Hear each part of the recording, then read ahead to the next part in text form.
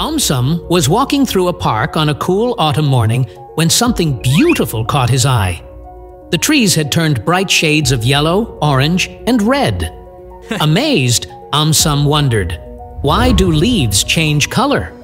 Determined to find out, he shrank and entered a nearby leaf. He landed inside the leaf's surface. AumSum looked around and saw structures called chloroplasts. They were full of a green pigment called chlorophyll.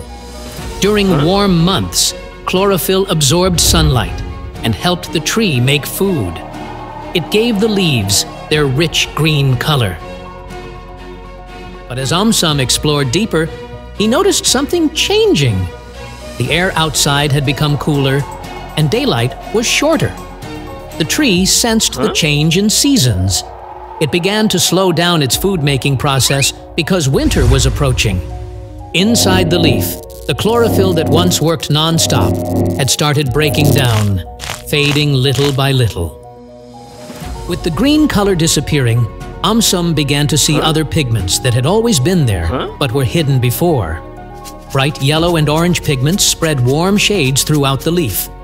As autumn appeared, AumSum watched sugars trapped in the leaf react with sunlight and cold air, creating rich red colors. The leaf around him was now a mix of colors, glowing with reds, oranges, and yellows.